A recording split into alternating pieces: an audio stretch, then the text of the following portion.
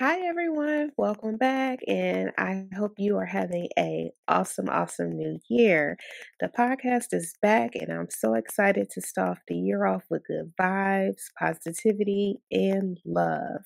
All right, so we are going to have a phenomenal season with a wonderful lineup of guests here for you to listen to. I can't wait. I'm so excited for you to see this season's guest. And also, I have something in the works for us on this platform as we continue to grow. I was very pleased with the numbers, so I decided to keep providing good content for you to hear and see. We're going to have a YouTube platform for you to see the visual, and for the audio, you can just check us out on all podcast platforms. How exciting is that?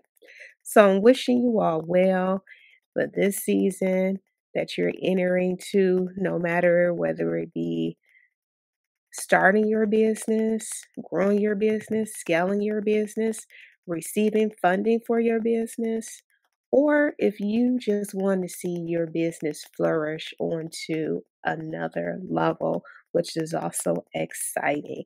I'm encouraging you not to give up on your dreams. Don't give up. Consistency is key. So always remember that. Last season, I didn't really get to introduce myself. Give me my theme music.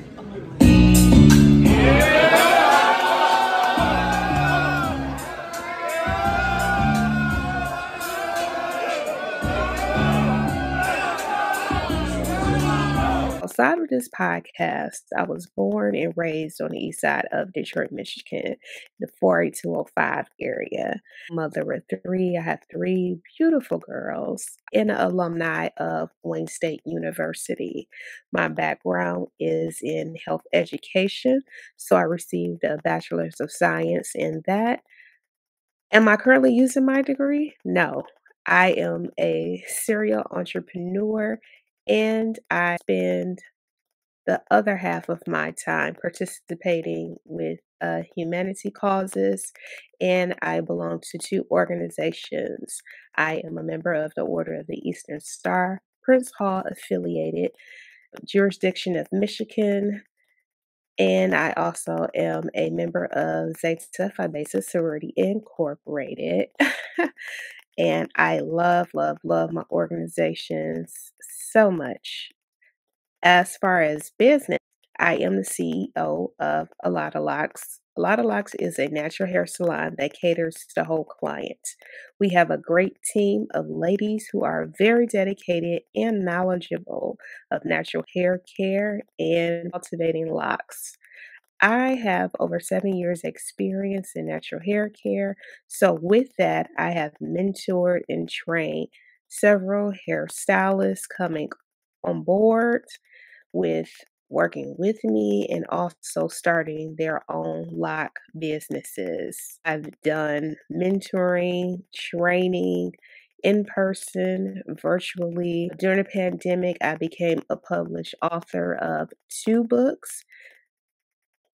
I'm very proud of myself for that. I never thought I would be a published author. But again, with consistency and hard work, you can do anything that your heart desires. My business has been very profitable and I have been able to scale my business, provide education in the natural hair field for people who want to start up their own businesses with that, and also people who want to learn how to maintain their own hair. So I have plugged into many different realms with that.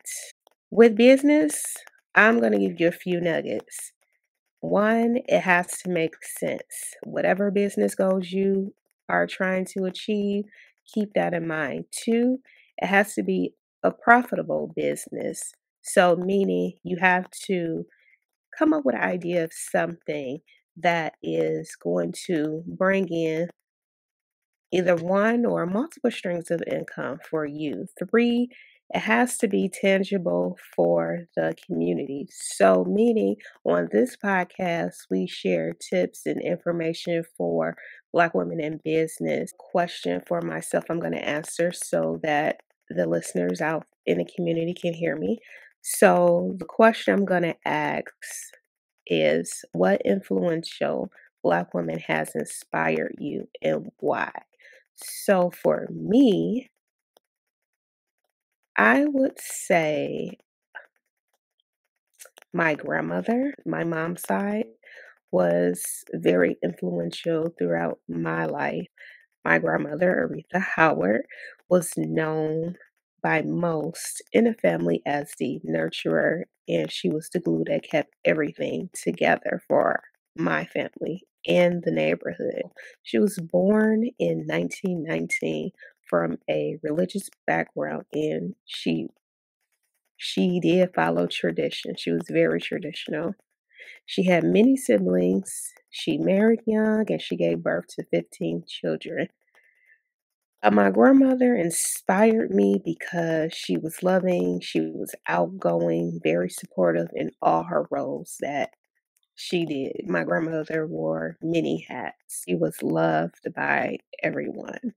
And all her roles, no matter how tough things got, she still progressed and she was consistent and keeping it keeping it 100. She just kept going and she gave her best at everything that she did. Today, from being raised by her, I can admit to being incredibly proud of the woman I have become today because of the tools and things that she instilled in me and watching her. I took those things and planted that information all levels.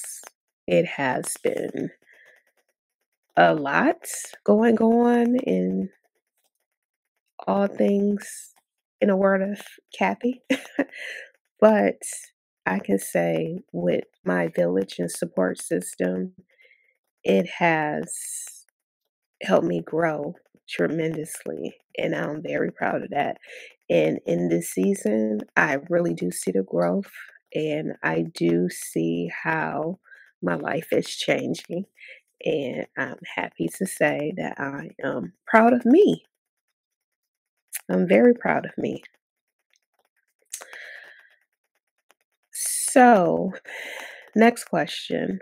What inspired me to start my business? So, for me, I come from a background of working multiple jobs, working for other people, working for corporate.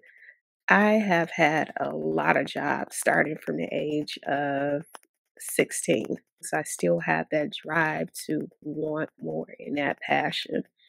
So I say with why I started my business was to have the flexibility with creating my own schedule, not being micromanaged by other higher ups in the business, being able to control my scheduling is seeing how good that felt. I felt very, very liberated in a sense of I wasn't stressed working for myself.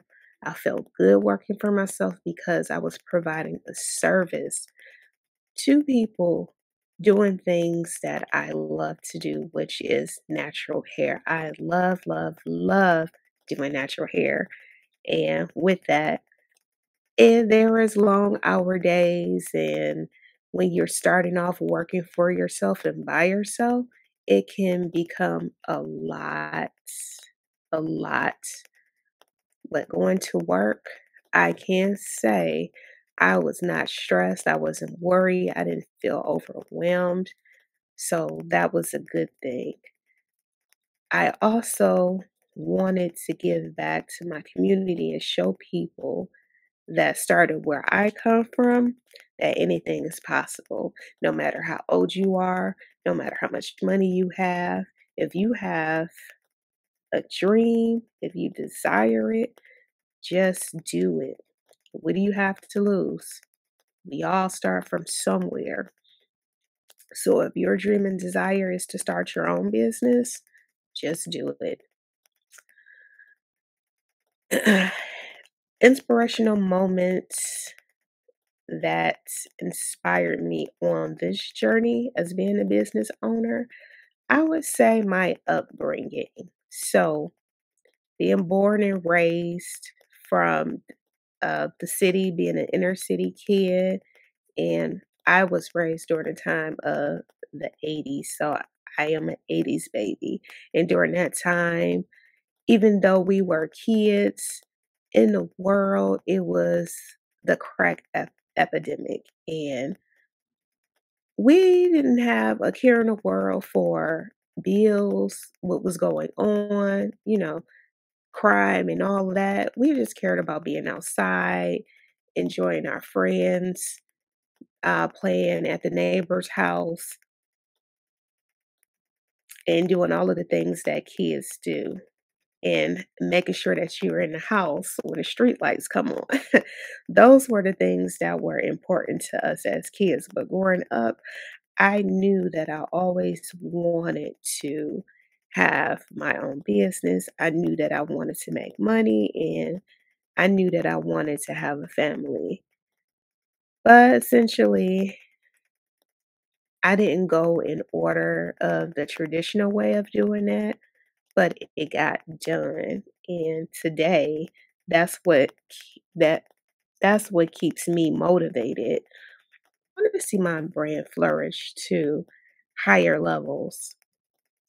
I started my business in my house. I had a small 5 by 5 space I dedicated to providing services, natural hair services for clients. And as the clients came and my hours became more and more and more, I said, okay, well, let's take this to the next level. And I transferred that space into another space, and that space grew. And then I decided to go get further professional training for these things, and I invested in myself. And after discovering that I'm passionate about this is something that I enjoy doing, and I can see myself doing for the long haul, I got serious about how I want my business to be ran. And with that, investing in yourself more. And when you discover that you want your brand to be a certain way, you want it to look a certain way, you want it to run a certain way, you will put time and effort and be persistent at making sure that it's done. And that's what I have been doing since 2015. And I can say today, 2023, my brand has grown tremendously and I am extremely proud of my brand. As far as reads for this month, I'm going to check out The Barracoon by Zora Neale Hurston, and I downloaded The Light We Carry by Michelle Obama. I watched the interview she did with Revolt TV. We don't talk about how much work is required and how hard it is, even when you are madly in love with the person, even when everything works out right. Bringing two lives together, Hard. it is one of the hardest things to do. But if you just, if you understand that it is a process and that a lot of times, and people think I'm being catty by saying this, it's like there were 10 years when I couldn't stand my husband. Oof, that was a lot. But I think anyone who resonates with Miss Michelle Obama should really, really either purchase or download this book. I am going to plug in my business, which is A Lot of Locks. And a lot of locks is available on all platforms. If you are local in the Metro Detroit area or interested in getting lock services, come check us out. Not only do we provide services for clients in state, we also provide services for out of state clients. And we are currently servicing clients out of state from 10 states and Canada. So I am extremely, extremely proud of the growth in that, and that my staff and myself are able to provide services for everyone that's coming through to show support. All the details and all the information in the show notes with this podcast. Also, going to be releasing a new course later this summer, which is going to be an additional for entrepreneurs in retail. So stay on the lookout for that. All of the information, again, will be in the show notes. Stay tuned. And I just want to take a moment to say thank you, thank you, thank you so much to all of the listeners who have been following my podcast. When I started this podcast, I just wanted to link Black women up together and discuss how they started their business and how they went about doing that. Because there's always somebody listening who is either interested, inspired, or encouraged to do the same. So if we can all share all of the information that we have to give for free, it can help somebody.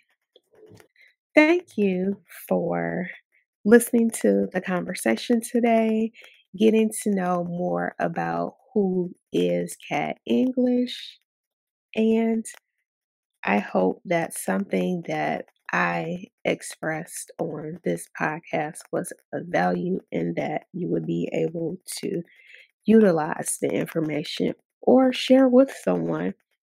Please remember to share and subscribe this podcast. It is available on all platforms. And now we are going to be available on YouTube. So stay tuned.